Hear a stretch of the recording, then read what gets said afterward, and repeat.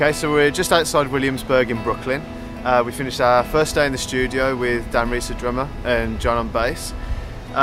We've knocked out 9 tunes for that, and it is sounding incredible. I can't believe I'm getting to work with these guys again, with so many tunes as well. We're going to go in, finish off some chord charts for tomorrow to finish off that, and then we'll start tracking guitar. We've really taken apart the songs and sort of put them back together and turned them into something bigger than I could have hoped for, really. Dan and John have added so many colours to the tracks that I didn't even know were there, and I couldn't ask for more. I couldn't ask for a better team, and I'm really excited about the album. Yeah, so that's the end of day 1. We'll keep on vlogging, keep putting videos up of our progress, and stay tuned for the next one.